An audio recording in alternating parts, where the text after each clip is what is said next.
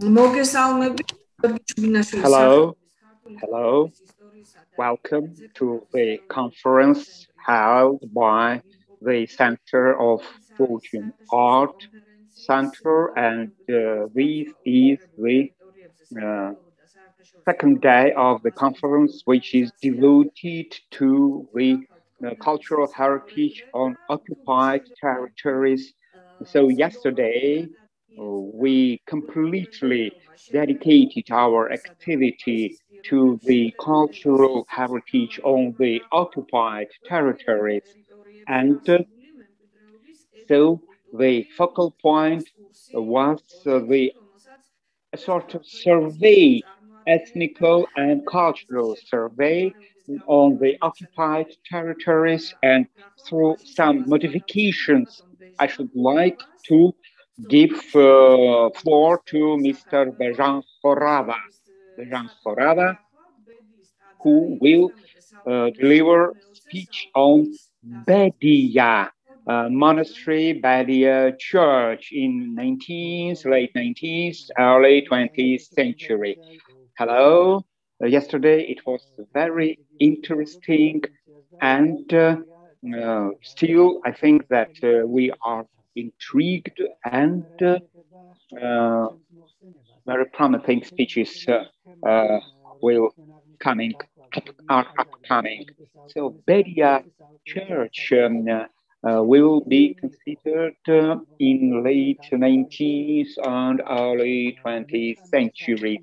So I should like to just shed lustre on the materials which deal with the Georgian and Russian prince of then times concerning BEDIA church and its state, its conditions in late 19th and early 20th century. So also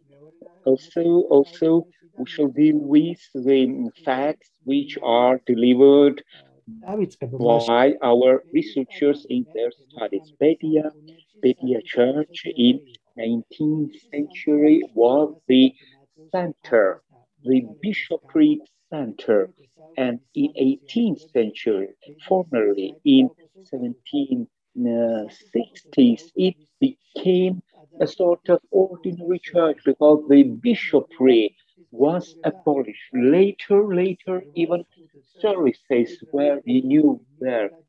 And Nino Dadiani, the princess of Samegrelo, very highly appreciated the clerical and activity of clergymen at that monastery. Levan Fifth Dadiani, the chief and the priest of Samegrelo, he and his historian gives that Levan Sharvashidze was the owner of this church when the Russian army attacked this church. The Levan Sharvashidze ceded this church and, of course, fortress to Dadiani. So he gave up and absorbed his rights over this church. And late 18th century, this area and this building was a sort of something like residential palace. Ambrosik Khataya, well-known Georgian clergyman in 20th century, he studied that issue, studied BEDIA church, and he said that up to early 19th century, it was intact, safe and sound. Just only since 1812, the church was damaged after the shelling by Russian militaries and Russian artillery cannons. But there are some other sources which reject this idea and does not prove that Russian shelling took place. regrettably, we have no other sources at our disposal. So in 1830s, BEDIA church already was damaged. When this church was damaged very accurately concerning date, we have no information. Victor Pelli was the head of the Samegrelo bishopric area, and he even signed the clerics, in order to propagate Christianity there in the part of modern Abkhazia, particularly Samurzakano. And regrettably, the death of Martha, who was the princess of Samegrelo, the principality, just cost the best. Peter Norov, he carried out his activities, scientific studies in Georgia. He even measured BEDIA church and made copies of the frescoes and murals. Later, he handed over those documents to Marie Brosset. Marie Brosset personally just came there and blurred out the state of this church. And he wrote that this church was damaged and there were shrubs and bushes which surrounded this territory and even entered and pierced the walls too. So, BEDIA church was pretty, pretty damaged. It was not very huge, and regrettably, it was just covered by earth, by trees, and some other plants.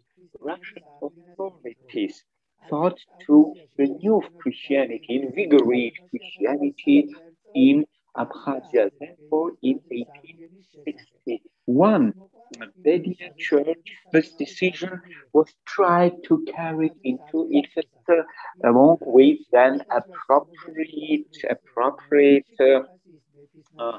just decision. And the Viceroy, Mikhail Romanov, the Grand Duke, ordered Major General Vasil Beyman, he set up the issue of the renewal of BEDIA, Dranda, and Lifni churches, but in vain. In 1868, BEDIA was visited by Emirati Bishop Gabriel in order, why? Because this territory was under the auspices of Gabriel and his bishop. He said that the landscape is beautiful there and the walls are in a good condition. Arches, two cupola roof, two, and but there are trees even, and inside it's how to say fused by domestic animals. And it's surrounded by the precipice. In the western side are the relics of the damaged chapel. So, steeple.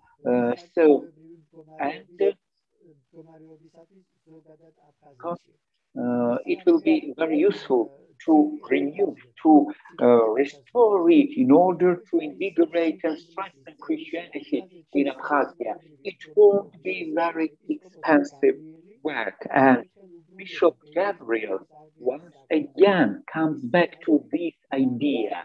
In his opinion, BEDIA, Dranda, Mokwi, and Lifni churches all together, maybe 12, at least 16,000 Russian rubles of the times would be enough. Russian expert on restoration, one Pavel, he came there and he gave the complete description inscription and even photos of those of that church. He made the graphic painting, and he stated and mentioned that it was in a very deplorable condition, partly declined, destroyed, and covered with the plants, herbs, etc. Situation was known to encouraging, and according to his opinion, you see, architectural forms and shapes, they were able to give the picture and the meaning perception of the former, original just condition of the church. In 1892, the indigenous population of Samosata, it stated the issue topic of the restoring of this church, and authorities decided, local authorities decided to levy population, and also stated that donations are welcome. So I shall be brief. And journalists wrote that we had no time to describe completely and accurately this church. You see, especially we must pay attention to the church mural and the face of the Queen Tamar, which is depicted on the southern wall of the church, and she is crowned, and the face is pretty well visible. So actually there is no damage, there are no damages at all. On the one hand, yes, so and 5 fingers of the right hand are very well visible. The church has cupola roof. Regrettably, it's damaged, and the rest will be damaged and fall down soon, in my opinion, he says. Journalists also state and mention that people, indigenous population who lived in the vicinity, they brought, actually just plundered these relics. They took these dollops for their own buildings in order to turn them into tombstones and so on. So, and BEDIA church is mentioned only in that article of that journalist. So, and in one publication, we found information about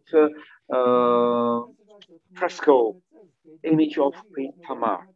Later, Teda Sahovia, ethnographist, paid visit and described that church, and described especially the face picture fresco of Queen Tamar. He said that it's a little bit vague, and it's impossible to clearly just see it.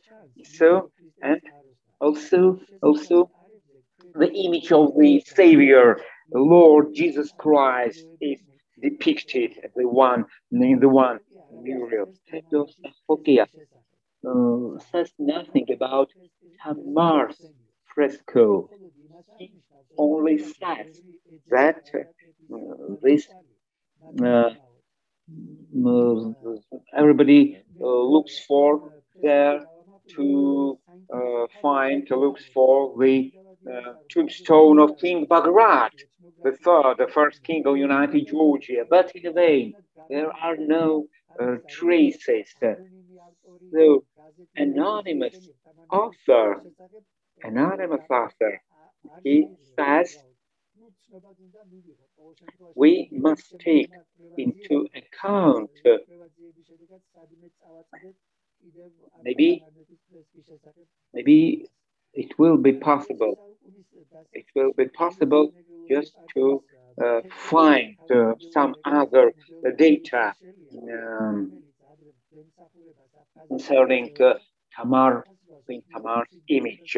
Also, we have some other information which comes from one cleric, and he decided to renew service there. Yes, it took place in 1909, and later, in spite of resistance, he came to SOKHUMI bishopric, and he made BEDIA as his residence. AKHALADZE said that policy and politics really impeded the restoration of this church. And the Russians, they wanted to convert BEDIA into Russian church. Yes, Shelley. He succeeded to just renew their services, and he even was tried to use the great trust and benevolence of Andrei Ukhtomsky, a Russian top-grade clergyman, who just was treated him very well to renew BEDIA church.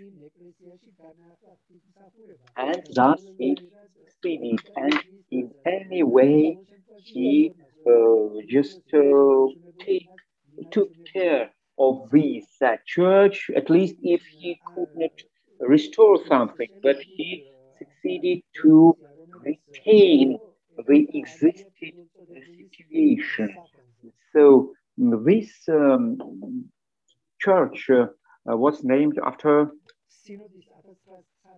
Andrew the First Pope. Russian decided to set up there the Fathers' Convention, named after the most holy Mother of the God in Vlahar. So, during the times, the journalist of Emirati newspaper said that Joseph Shelia, he set up a small church where service was held in Georgian. So Sharvashidze and other Georgian noblemen that donated to the church their land, some pieces of their land. And at the same time, he built special building, which was the residence and habitat for friars and nuns. So, Joseph Shelia, he was concerned by the issue, by the success of Russians who turned Randa and New Athos into Russian monastery. Therefore, he wanted to resist Russian encroachment, and therefore he turned BEDIA from Friars Fathers Convention into nunnery, and later he died. So, and later, really, this turned into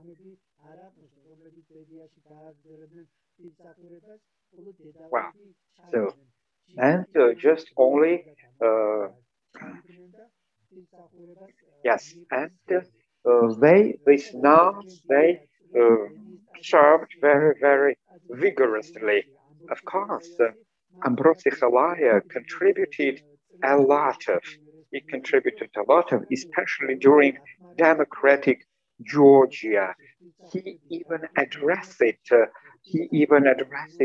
the democratic Georgia's government to assist them in order just to allocate a certain amount of money in order to help nuns to remove to our church and to remove also their luggage.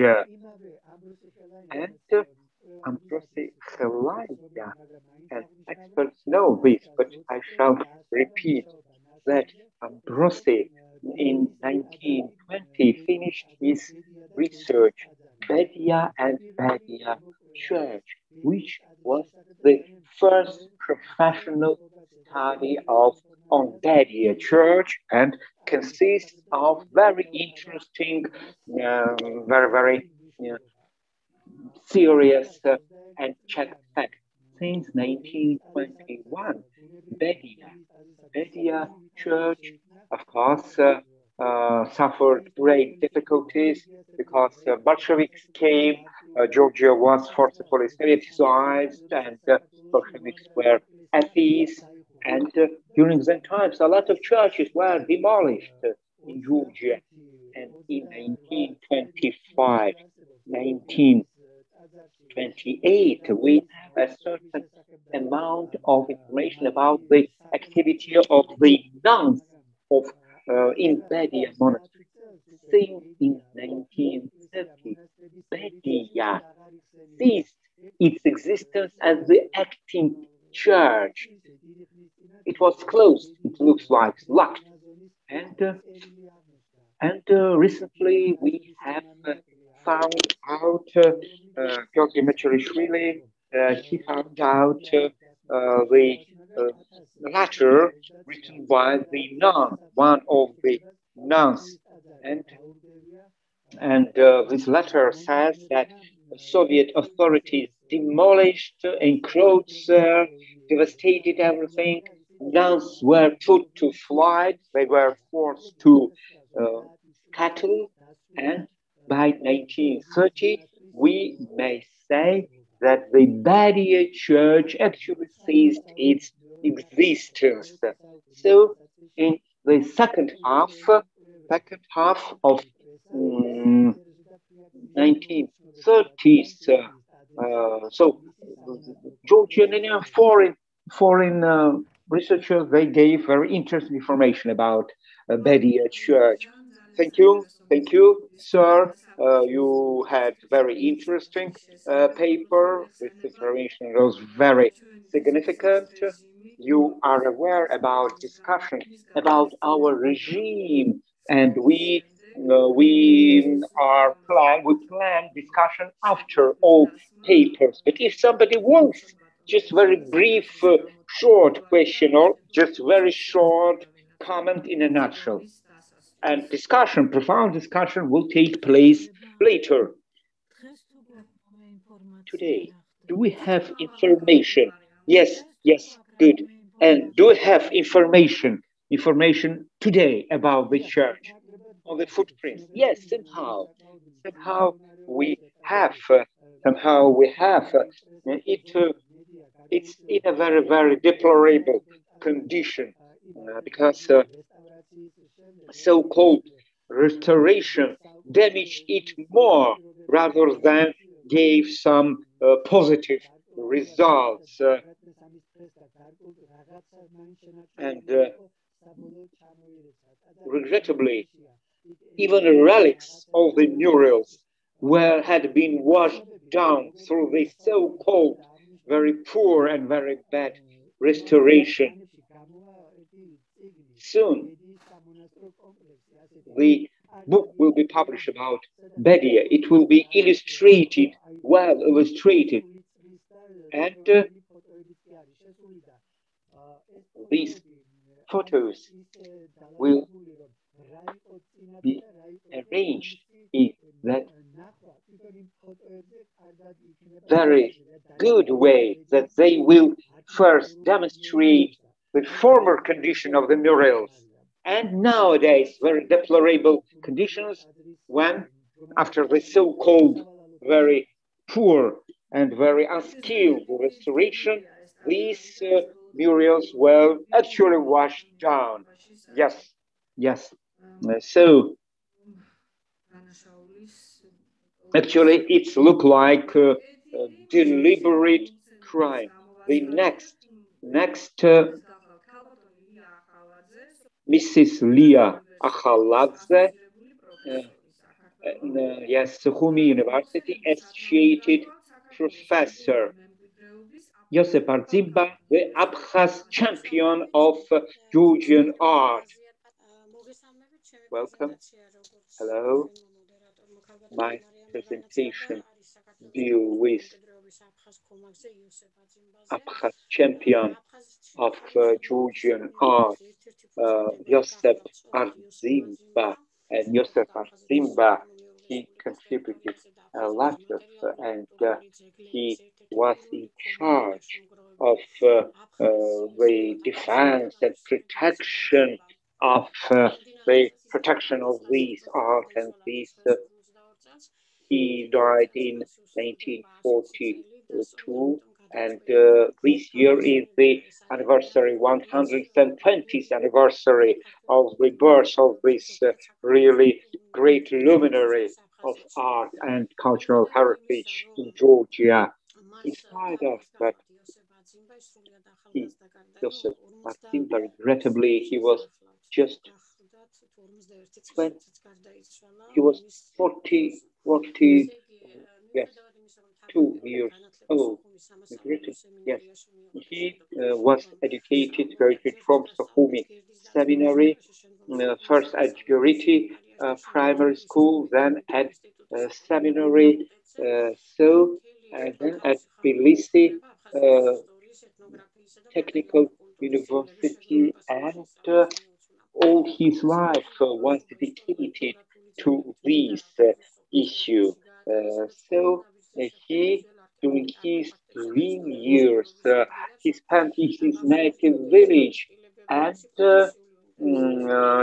all his green years were surrounded by very interesting and very valuable historical relics, historical artifacts, and just to, let's say so, cultural and historical heritage. So he created this seminary, and later it was converted, this educational center was converted into the pedagogical sort of institution, like college. So he also acted as an ethnographer. He, for instance, gathered lore, various religions, various folklore pieces, and so on. Of course, he could not be inadvertent and negligible towards architectural relics, and of course, he gathered various pieces, various artifacts of the formerly demolished just architectural monuments, and of course, he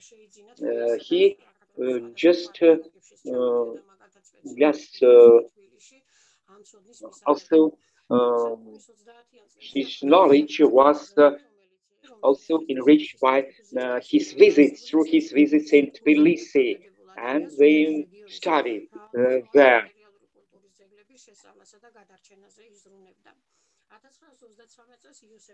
რომელსაც არ ქონდა არც ისტორიკოსის და არც ეთნოგრაფის განათლება, დაინიშნა აფხაზეთის სახელმწიფო მუზეუმის დირექტორად და მუზეუმში მისთვისთანავე ირგვლივ შემოიკრიბა ახალგაზრდა, ესე ვთქვათ, მასავით ენთუზიასტები, რამდენიმე მიმართულებით. He went to the museum, he gathered enthusiastic individuals, he started working in several directions.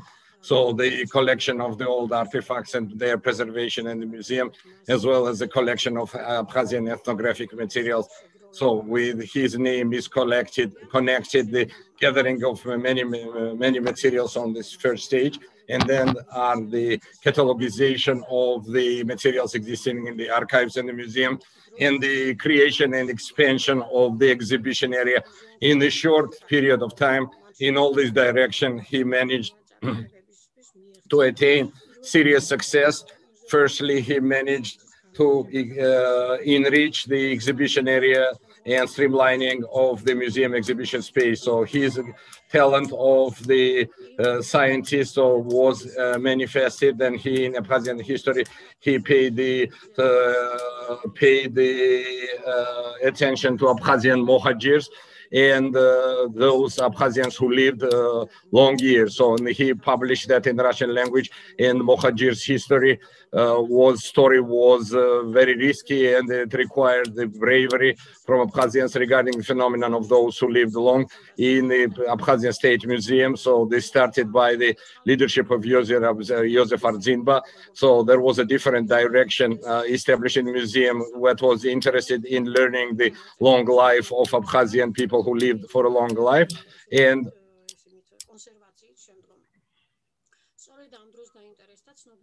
so at that, academician Alexander Dokumanets took interest in those in Abkhazia who lived long. So, and they wanted to reveal the secret of this long life of Abkhazian. So the people who lived 117 years, so in 120 years, who remember the Russian-Turkish wars, Crimea-Turkish wars. So also he started learning the black Abkhazians, the learning of black Abkhazians, Caucasian so-called Negroes.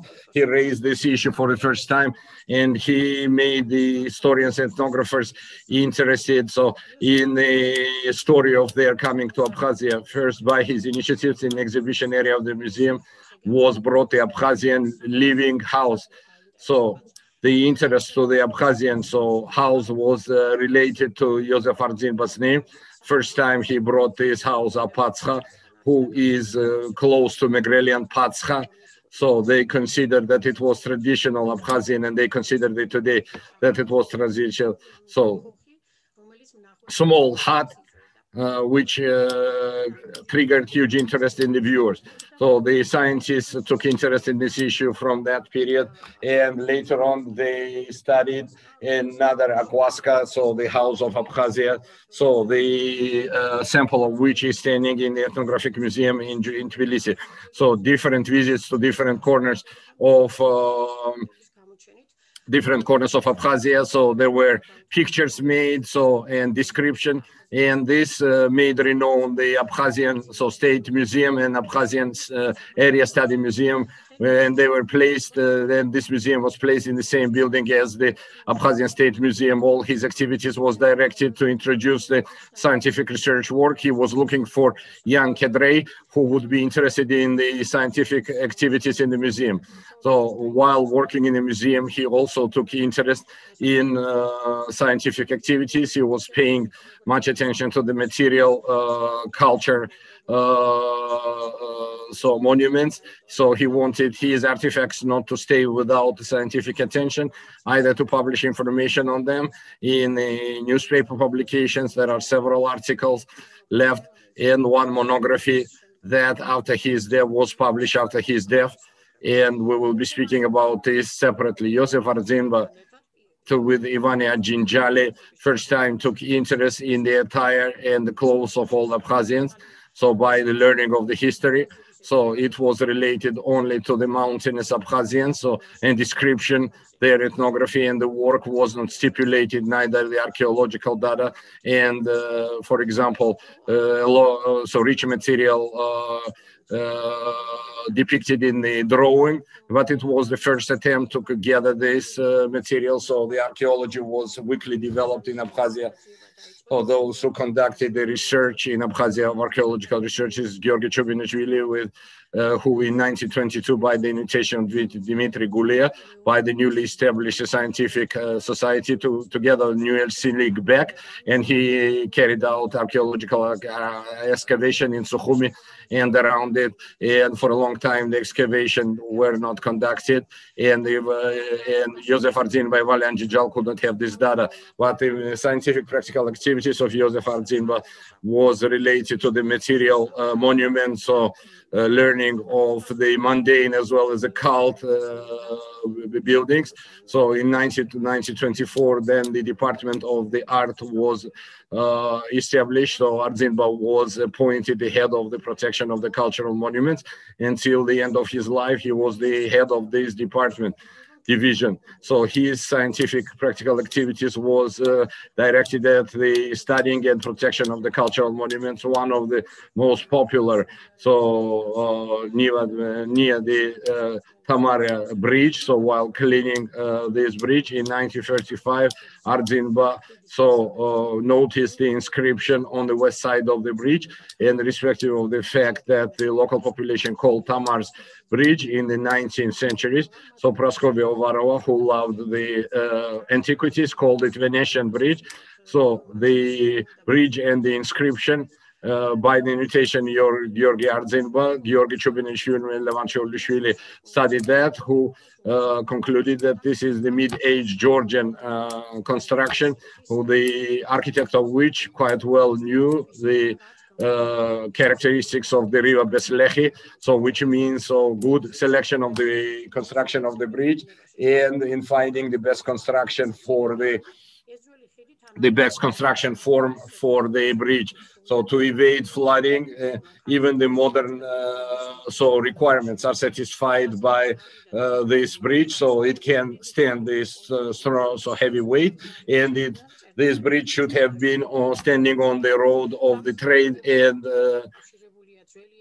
so with its whereabouts, it is related to the debris of the old church, so which we can find 300 meters away. So it is probable that this bridge was relating this settlement with the sea. Those who protested, so the titling of the bridge by Praskovia Uvarova as Venetian Bridge, so was Joseph Ardzinba. So he later, so to decipher this inscription, he brought Eimuras Barnavelli, and it turned out that it was built not in Tamar's epoch, but in the inscription.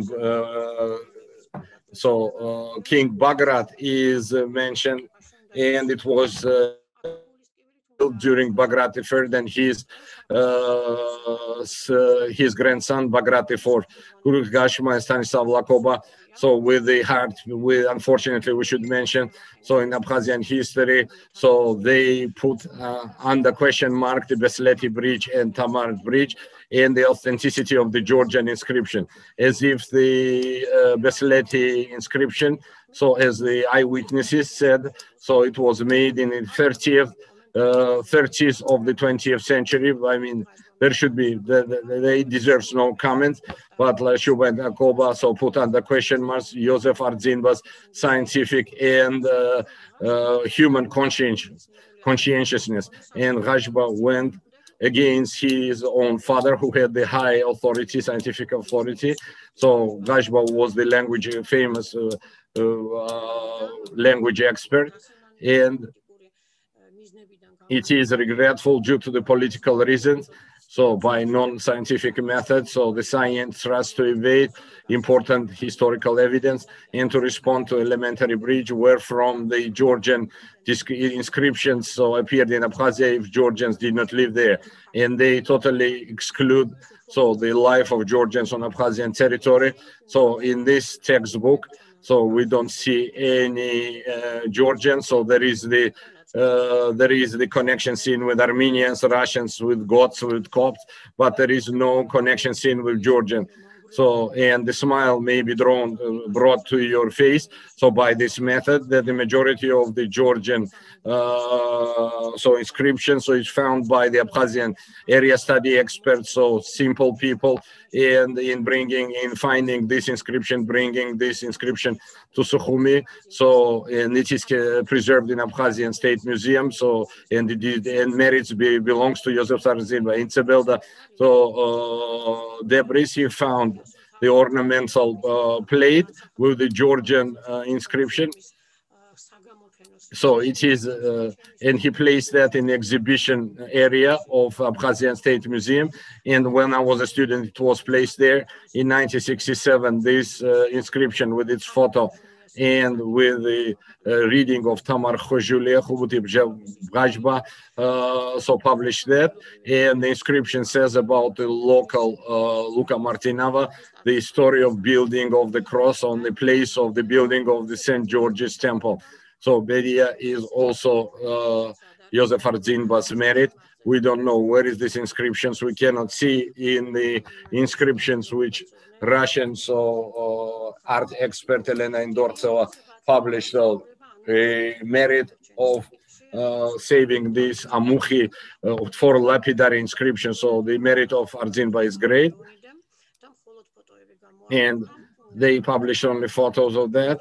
One of the inscription is Georgi Basilidze, so inscription is cut on the pillar. So the other side has also inscriptions.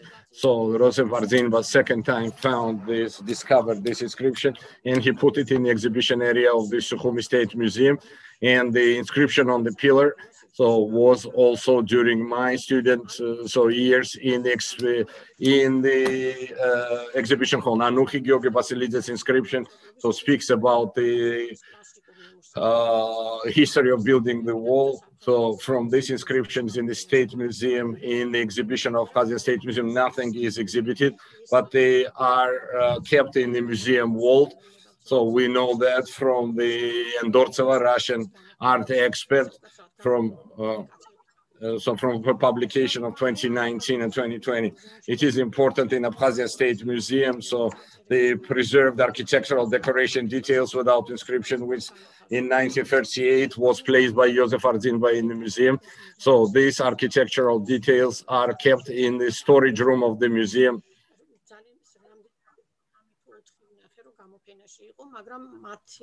But they are not in exhibition. So there are some in exhibition, but none of them are found by Joseph ADZINBA. During his short life and activity, Joseph ADZINBA managed to learn the many samples of Abkhazian architectural monuments, their description and architectural importance, so was left as the handwriting, and only after 10 years after his death in 1958, so was published by his friend, by support of his friend Ajinjale. So from the clerical architecture, so from Zipi, Mokvi, Gdrando, Khasataba, Bombori, Pskari, so Gurchki churches have been studied. And from the mundane, are SOKHUMI and Bagrati fortresses, Choburkhinj, Rechkhokiria, Jubja, Merkula, and Jikhur fortresses are described. The author is indicating Jikhuri fortress, which is near the estuary of the river of Juhu. So from these monuments, part of them are damaged. So, and his work has a certain importance while studying these monuments. So part of the monuments does not exist at all near this village of Dikhadzurga on the lowland, so where the old debris, so with that was distinguished back then. And this building is not existing and we have this information about this fortified place from Joseph ADZINBA work also. Regarding the large Abkhazian wall, so we have the same information. So the part of the inscriptions so done by description, so done by ADZINBA, they are not existing. So the method of the description of the monument when the actor tries to provide the distance from the nearest settlement near the river, so he clarifies the place of the monument on with respect to the relief. He speaks about the measures of the monuments or architectural forms, so the small stone reliefs and so on, about the curvings, that he did not have this education, but he also described the curves, so ornaments. And this is very interesting one detail. It is true that Joseph ADZINBA knew Georgian, but he did not give the liberty to himself to decipher the inscription, and he gave this job to the professionals. He understood how important these monuments were, and he tried all the monuments, what he brought to the SOKHUMI State Museum, all he put in the exhibition area to make this accessible, all the artifacts, all the exhibits made to be accessible for the viewers. So irrespective of the fact that, so some stones without the inscription, he also put in the exhibition area. So this, the records of this are kept in the Abkhazian State Museum. It's also interesting, Joseph ADZINBA, as the genuine Abkhazian, paid attention to the description of the large wall of Abkhazia. This monument stood as unresolved phenomenon until the end of his days. So he made a 10 days exhibition. He recorded all the buildings which might be the part of the Abkhazian big wall. And first time he said about the importance of the wall, and he made the decision that along this wall was running, so the very important trade road, while the description of the wall, so he considered wrongfully, so independent other buildings, for example, fortresses and the watching towers. So, but these descriptions did not lose its importance, because some of these fortresses are not existent today. It's very interesting one detail. We made the comparison of Joseph ADZINBA work, which was published in 1958 after 10 years of his death, and the publications in newspapers during his life. And he never mentions the Abkhazian large wall, so grand wall, and he is calling it Kelasuri wall, as it is accepted in Georgian sources. In the 50s, after his death, so this is after the death of Stalin, 1958, as it seems, ADZINBA, so I suspect that ADZINBA took care to introduce these sort of changes in the work of Joseph ADZINBA. So in 1939, Joseph ADZINBA first time created so the map of the old monuments of Abkhazia with the fortification buildings, so the fortresses, so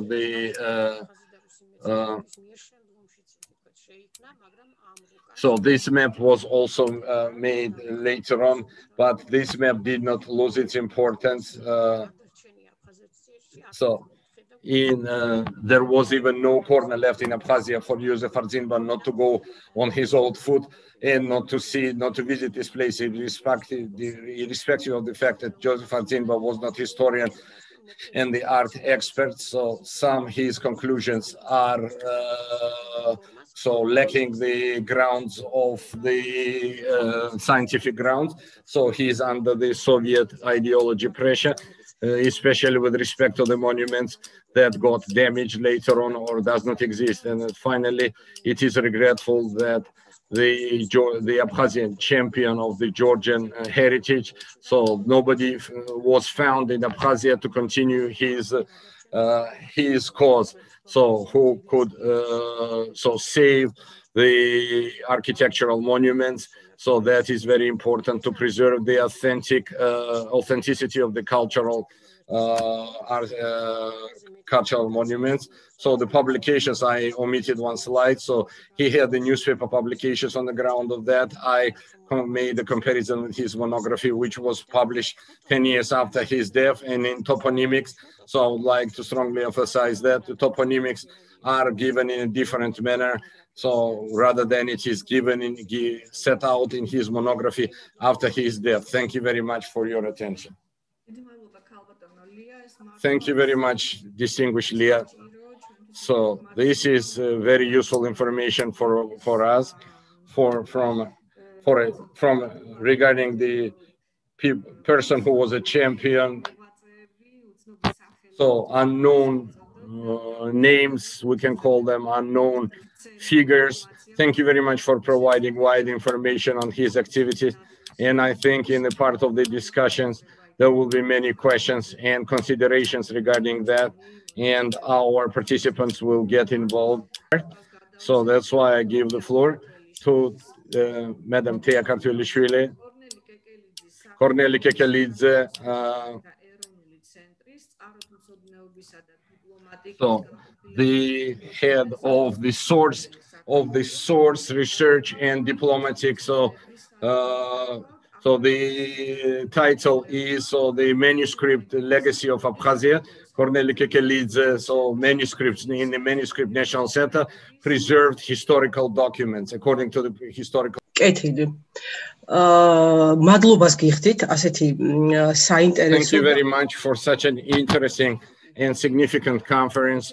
Firstly, so as regards my report, as I have mentioned, so it refers to the National Center of Manuscripts, preserve the manuscript legacy, but we will speak about the historical documents.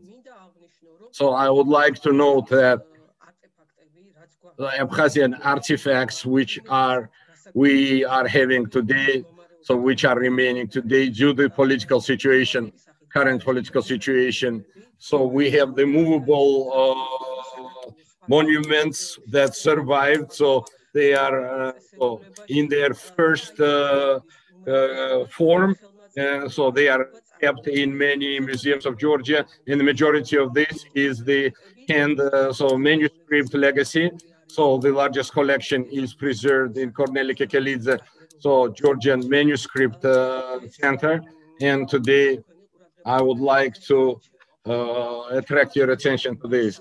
So the materials kept in our center, we can be divided in several parts. First is the handwritten books, second are historical documents, and the third is the written or the photo materials, so in the private collections, and the third is the map cartography sample. So we will be about what we will be speaking. So are important the documents created in Abkhazia, as well as the documents containing information about Abkhazia.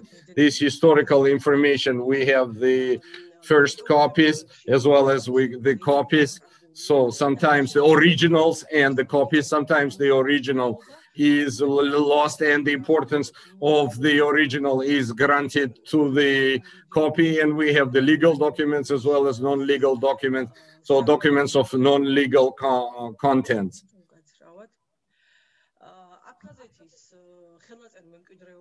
So in Abkhazian, the manuscript legacy is occupying by Abkhazia Catholicos,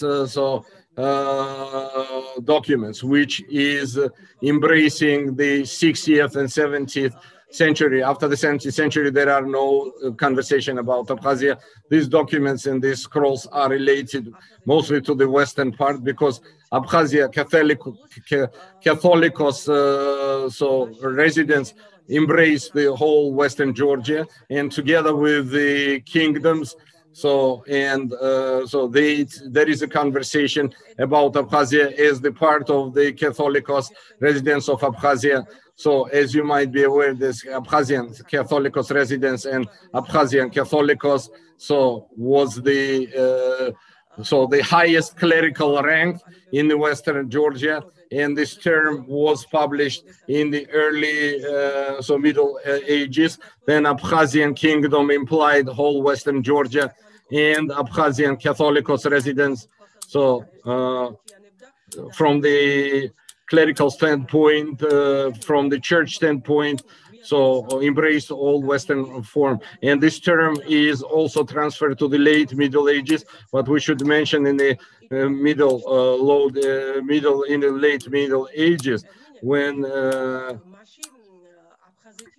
Abkhazia entered as the term of mentioning one of the corners of Georgia. For example, Tharion Catholicos, who was active in 12th century, he calls the Catholicos of Lichtamir, Odishar, Guria, Lechum, so the ruler, so the Catholicos patriarch, distinguished Bessarion. This is how he mentions himself. Regarding Catholicos residents of Abkhazia, so from the documents we should mention Tsnebai Sajuloi, we don't have the original, so it is kept in the Georgian archive, so we have the copy of it, and this document relates to the Western Georgia Abkhazian Catholicos residents, so independent.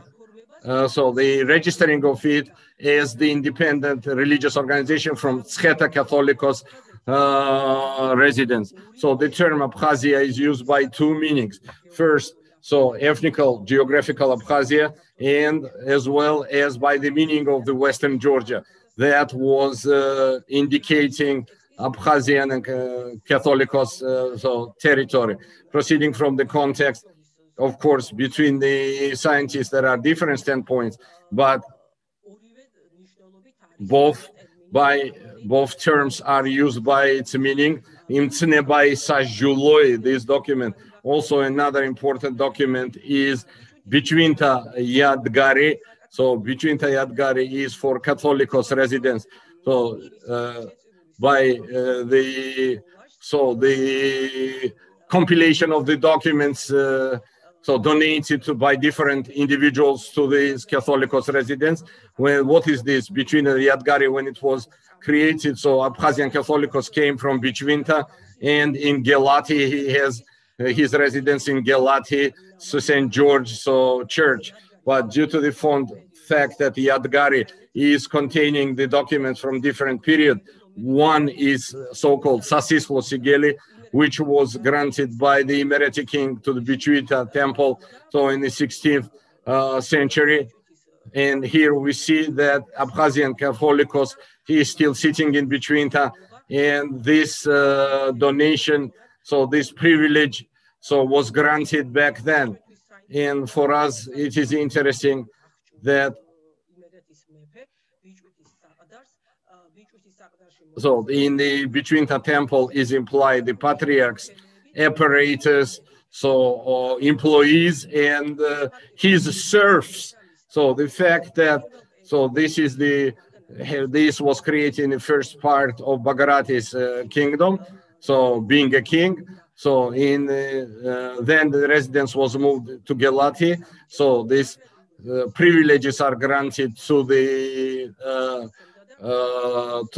temple, and the second part of his being a king, he did not provide such privileges, and it had the concrete meaning of that. In between, the Yadgari are given the lands which belongs to Abkhazia Catholicos residents. So on the scale of the Western Georgian, we concretely speak about the lands which he owns in Abkhazia. And here I have presented the lands list. The identification of this lands was done by Korneli Arachamia, who published the documents about Bichvinta Yadgari. So Catholicos scrolls.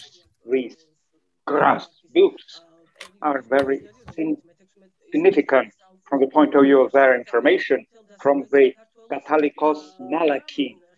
And we at the center have one of the very important documents which deals with the donation of Kalidzka and Kalidzka to this church. So it has no date, accurate date, text is damaged, but the rest, which is safe, gives such a kind of information that these donations took place even earlier. So when this took place, clearly we have another document which belongs to Levant II Dadiani, and Levant II says or writes that along with his spouse, Mestan Darajan, he donated to between the church and the icon of the Most Holy Mother of the God. He donated Galizga and Galizga estates. So in 17th century, particularly 1670s, these documents had been modified. Formerly, it was said that they, clergymen, they got and the serfs were donated.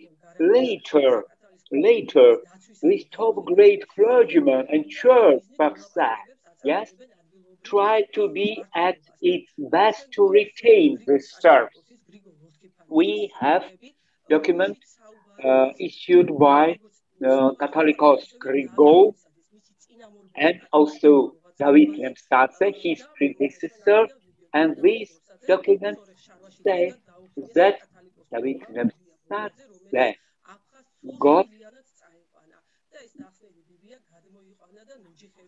yes, that he got from the prince the whole family of serfs.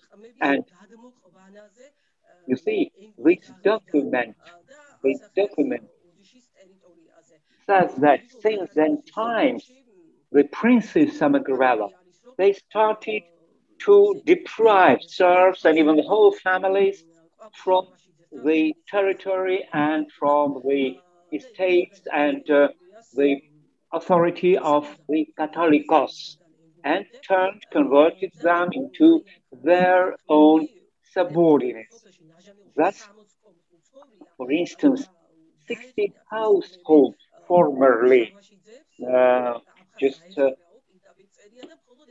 lived in one of the villages, and later, approximately a generation later, just only 6 households had been left there.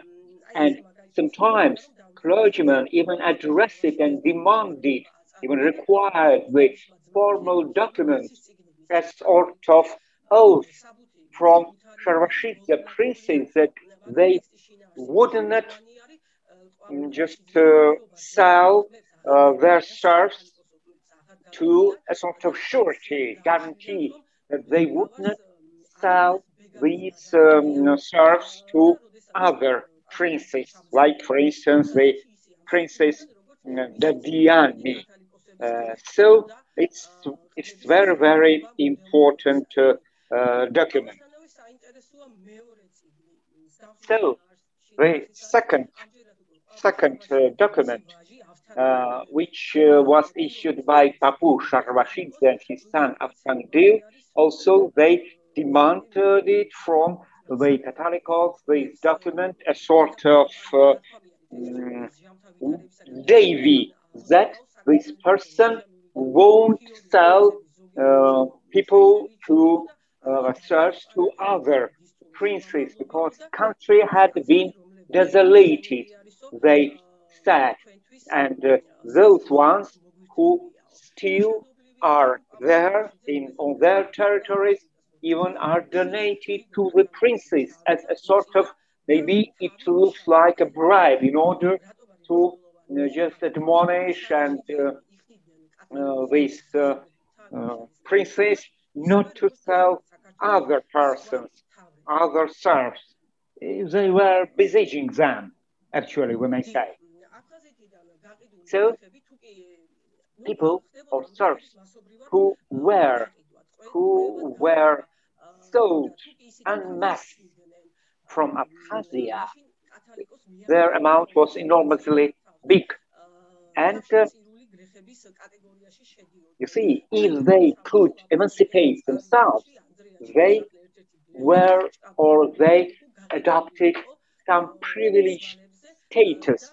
For instance, the group of Serbs were sold to Ottomans, and then they just escaped or something like this, and they addressed the Catholicos, and Catholicos really cherished them, privileged, they were privileged, and the territory for living, the habitat was given to them in Odissi. So, in here, the document, and later, it's the last document which says, which gives information about the removal of Serbs from Abkhazia to Odissi or Samegrelo, the principalities, alias Samegrelo, principality. And actually, it looks like that this territory beyond Anguri, the right bank of Anguri, was out of control of Odissi princess, Bediani princess. And in 1680s, territory in early 19th century, Rashidza even stated themselves, promulgated themselves as the serfs of Dadiani. And when Dadiani just swore an oath of loyalty to the Russian emperor, also he serves the princess of Abkhazia, the Sharvashidze. The Sharvachidzes, they stated, promulgated themselves as the subordinates and loyal to Russian imperial power, because they were serfs of, legally, formally, they were serfs of Prince Dadiani. So, one document says that through the Lord's blessing, that Dadiani alone, he was actually exercised paramount authority over Svaneti, Samegrelo, Abkhazia, and this document was sent to Georgi, the top grade clergyman, archimandrite. And he says that through his contribution, he promulgated his loyalty to imperial forces, and through his private personal endeavors, this vast territory was gathered and subjected to his personal power.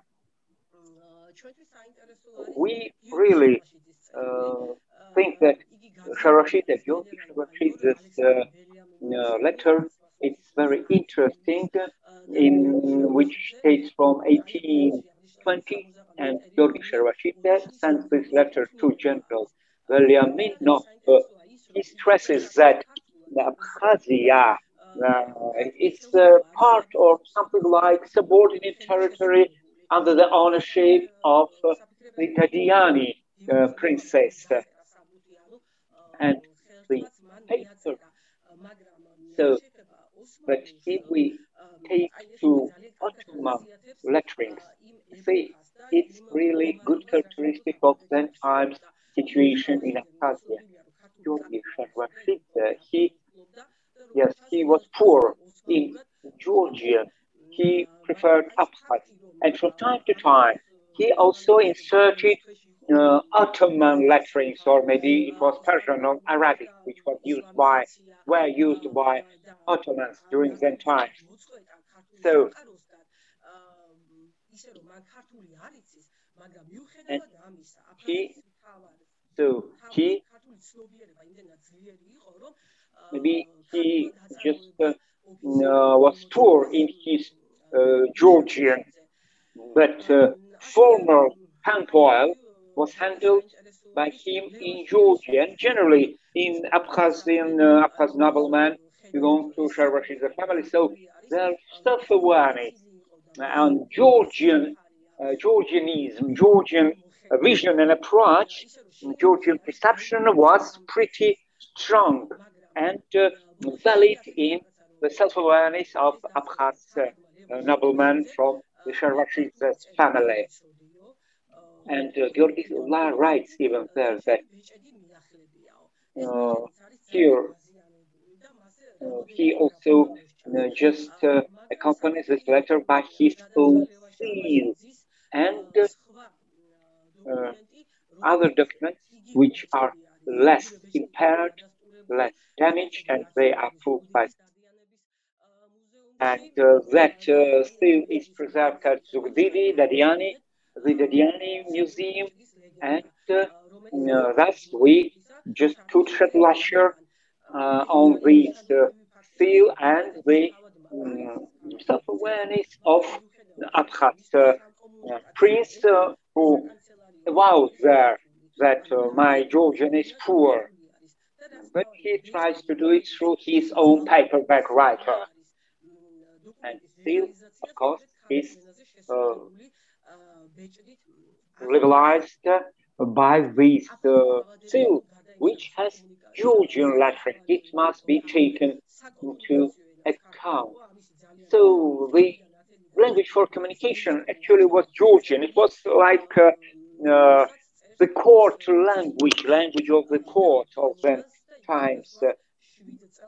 For instance, in Georgian, the letter is written, delivered and addressed to one Georgi Gelovani, and again ordered, written by the order of Abkhaz prince.